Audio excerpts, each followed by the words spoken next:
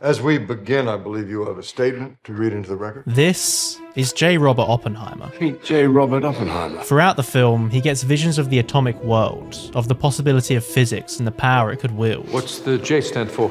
Nothing. And he's excited by these opportunities. I hear you want to start a school of quantum theory.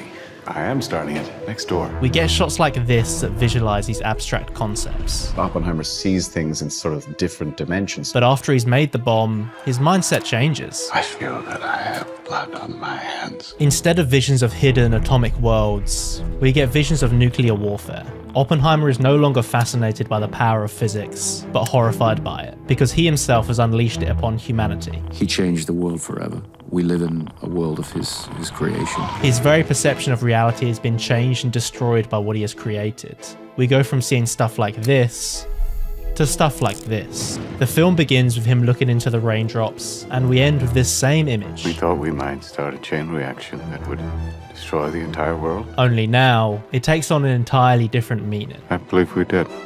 Oppenheimer is a long film. 1 hour, you and me. With a lot of information, Not kilotons, but megatons. a lot of characters, Dr. Lawrence? Dr. Hilton Chevalier. Mr. Lomnitz? This is my little brother Frank. and a lot of plot points. Well, I've only read the transcripts. The challenge was that there's so much information and so many different timelines and things going on. But despite this, we never lose track of what's happening. And how do you get that done in 3 hours and not make it feel rushed or too slow? We never lose focus from scene to scene. It's paradoxical, and yet it works. And how does Christopher Nolan and editor Jennifer Lame do this?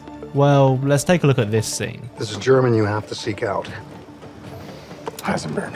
Right. One might be led to the We perception. know where the characters are and who this new character is, simply because we get a line of dialogue that telegraphs what the next scene will be about. This is German you have to seek out. And this isn't the only example. How about we leave it with something new? They're talking about a hydrogen bomb in this scene, Instead of uranium or plutonium, we use hydrogen. and in the next scene, they're talking about it too. And one of them was the need for an H-bomb program. Here they're talking about Oppenheimer meeting with some generals, You're meeting the Secretary of War. and in the next scene, he's doing just that. Pillar of fire, 10,000 feet tall. This is just one way the film keeps its focus and maintains a fast pace. But when I first read the script, it felt like 5 minutes, I just ripped through it. It makes a 3-hour movie where almost every scene is just people talking to each other into one of the most intense and engaging films of the year. No, we cannot go down this road, even as he knew we'd have to. And I think that while I was working on the film, I just kept going back to wanting the audience to feel the same way I did when I read that script. We set forth our... No, you. I'm asking you. And today, we're going to talk about how the editing makes all of this possible. It's so propulsive. You almost don't have time to take breath. You feel completely altered. It's a profoundly moving and overwhelming experience watching it. Right now, in Hollywood, it seems there's a trend for long films. Do you want to go home right now? Even big blockbusters seem longer than ever, with the latest Indiana Jones, Mission Impossible, and John Wick all clocking in at over 2.5 hours. Thanks for putting up with me. Like it or not, some of the biggest films releasing today are some of the longest films. You'll be slow in the water. Scorsese uses the long runtime of Killers of the Flower Moon to tell a sweeping story rich with historical detail. Why we put our children here is because Mother Earth allowed us here. Films like Dune and Avatar 2 use their extended runtime to create intricate and captivating story worlds. Teach them our ways so they do not suffer the shame of being useless. And Oppenheimer uses its 3-hour runtime to tell a relentless, fast-paced story that's simultaneously intimate and character-driven, Don't take out the sheets. and monumental in scale.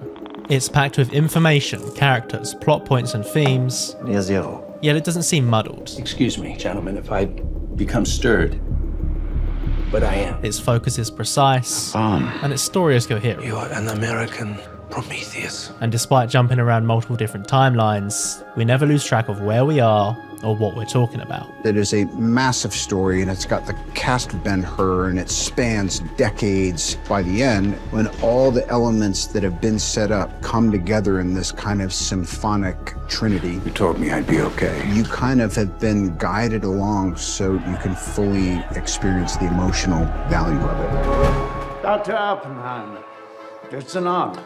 What's unique about Oppenheimer is how short the scenes are. I didn't expect to see you today. There's usually just a few lines of dialogue, I have to make an appointment? and then we move on. The first sequence is Oppenheimer's time at Cambridge. It establishes that he's a gifted scientist, You were at my lecture. You asked the only good question. but not exactly mentally stable. We begin with Oppenheimer in bed, then in the lab where he poisons the apple, then he goes to a lecture, now he's back in bed, before he rushes back to the lab to get rid of the apple. Wormhole. Then we get a montage, which is loud, fast-paced, and visually striking. It serves as sort of a climax to the sequence. For example, the Can You Hear the Music montage. We worked on that constantly. This pattern repeats itself across the film. I have to get back to America. Why? With longer sequences comprised of very short scenes that flow into one another. There's no one there taking quantum mechanics seriously. Before we return to another timeline, which links back to what we've just seen. Did you ever encounter Heisenberg again? This ensures that no scene is too drawn out. We don't linger in one place for too long, keeping the pacing quick. Build him a town. Fast. And the storytelling cinematic. And you know explosives better than anyone in the world. But these sequences are also self-contained. I wanted to give you a heads up on a man named Eltonton. Setting up and resolving plot threads within the same sequence. So Eltonton made his approach through a member of the faculty here. Oppenheimer poisons the apple, and then he's reminded of this during his dream, and then the sequence ends with him throwing the apple away. Wormhole.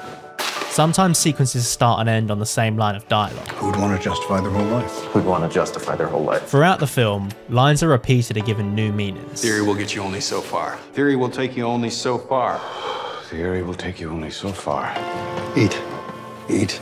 I thought if I could find a way to combine physics and New Mexico, my life would be perfect. Physics and New Mexico, huh? These small callbacks are satisfying. No burden of proof. No burden of proof. And make the film seem more connected and thought out. You might get caught holding the knife yourself. What was it you said about Borden? Why get caught holding the knife yourself? And there's a precise rhythm to this dialogue. Ownership is theft. Property. Property? Property, not ownership. I'm sorry, I read it in the original German. And these sequences are also very focused. He seemed more focused on heavy water. Everything contributes in some way to the larger narrative or themes. Act 1 is about Oppenheimer's relationships, his interest in communism, and the advancement of physics. These fission pulses, they're massive. And every sequence is about one or all of these themes. This one begins at a communist gathering. But I hadn't heard you were a party member. He talks to Chevalier about physics. What happens to stars when they die? Then he meets Florence Pugh. MGM. They sleep together, and he gives his infamous quote. Now I am become death. Which in our minds links to physics and the power of atomic weapons. Destroyer of worlds. This sequence never gets distracted from the key themes of the first act. Teachers are unionized. Why not professors? There's also some kind of connective tissue between each scene, like when Strauss is talking about the FBI taking license plates outside of a communist meeting. The FBI was taking license plates outside suspected communist gatherings, and his name popped up. And then we cut to the FBI taking license plates outside of a communist meeting. But it can also be more subtle, like thematic links in the dialogue. He was founder, mayor, sheriff. All it needs is a saloon. They can even use music to mark a transition. Can you hear the music, Robert?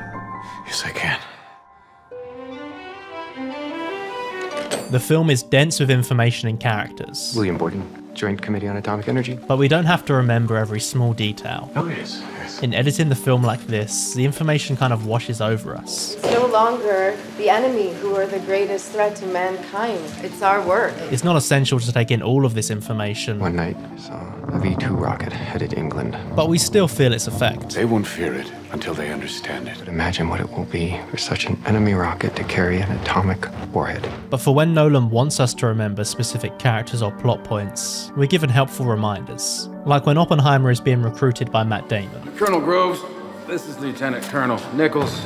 Have that dry clean. They talk about Heisenberg, a character we saw briefly about an hour ago. This is German you have to seek out. Chances are, most people wouldn't remember him by his name. Who do you think they put in charge? Werner Heisenberg. So we're shown this quick cutaway. You know his work. I know him. And this isn't the only example. How was Mr. Borden able to put together such a detailed indictment? Patrick Blackett. Oppenheimer has a lot of characters. It'd be impossible to remember all of their names the first time you watch it. So these short cutaways are essential for us to keep track of who is who, because it's much easier to remember a face than a name. To prove this, let's try something. Look at this scene, where I've removed the cutaway. Klaus Fuchs, the British scientist that you put onto the implosion team at Los Alamos. Turns out he was spying for the Soviets the whole time. Chances are, you can't remember who Klaus Fuchs is. So the scene isn't very satisfying because we don't know who they're talking about. But now, let's look at the actual scene. Klaus Fuchs, the British scientist that you put onto the implosion team at Los Alamos. Turns out he was spying for the Soviets the whole time. Instantly, with this short cutaway, we know who the spy is because we remember his face. Oppenheimer.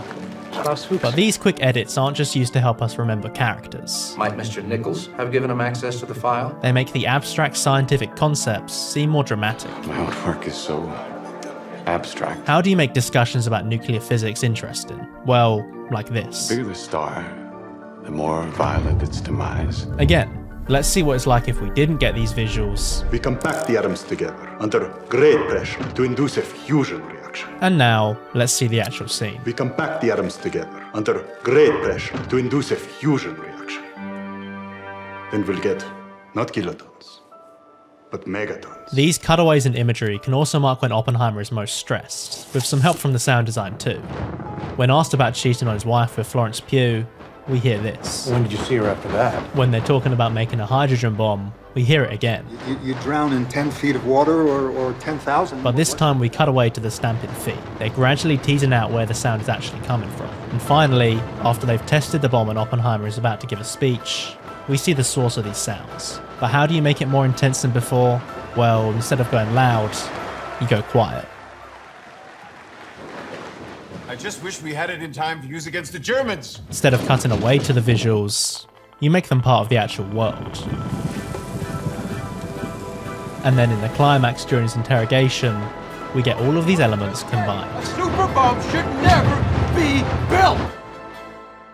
Nolan has always been fascinated by time. Time's gonna change for me. Time is the most cinematic of subjects. In Tenet, they go back. Time travel. No. In Interstellar, they go forward. A disturbance of space-time. And in Dunkirk, they kind of switch between timelines. But it's Memento that is most similar to Oppenheimer. We're presented with two timelines. One that starts at the end and goes backwards. Leonard. And one that starts at the beginning and goes forwards. One is black and white, and one is colour. These colour sequences that are intensely subjective, we alternate with these black and white sequences that, at least to begin with, are objective. These timelines continually intercut and inform each other until they finally converge in the middle, which to us is at the end of the movie. And they meet towards the end of the film. Sound familiar? Well, Oppenheimer essentially has the same structure. If we strip it down, we have two timelines, one from Oppenheimer's perspective and one from Strauss's, one in black and white and one in colour. And I want to use the color and the black and white to help just make the audience feel the scenes as different. Strauss's timeline begins with his confirmation hearing in 1959 and sort of looks backwards to cover everything that happened after Trinity. These isotopes could be useful to our enemies in the production of atomic weapons. One is a much more objective view of Oppenheimer. You're sort of seeing him from across the room and perhaps judging him a little more. And Oppenheimer's timeline follows his life up until the Trinity test in 1945. And the other, you're really in his head, kind of going on the journey with him. And both of these converge in 1947 with Oppenheimer's conversation with Einstein. The man of the moment. It's in this moment that we not only tie the two timelines together, but it's also a pivotal moment in both characters' journey. We get a final look into Oppenheimer's worldview, helping us understand the true outcome of the first timeline. I believe we did. It also helps us understand Strauss's motivation. I don't know what Oppenheimer said to him that day, but Einstein wouldn't even meet my eye. Which was the true driving force of everything that came after Trinity. It's these small decisions that add up to make a film that feels unique.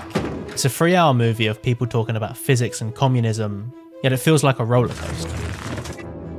The editing propels the film forwards, keeping track of what's important. How about because this is the most important fucking thing that ever happened in the history of the world? Yet never getting lost in the small details. Love to get more details. At its heart, Oppenheimer is an intimate story about one man. You're not just self-important, you're actually important. Yet it's constructed as a fast-paced action blockbuster. To be remembered for Trinity, not Hiroshima, not Nagasaki. I'm Lawrence, and this has been Archer Green. He should be thanking me. And thank you for watching.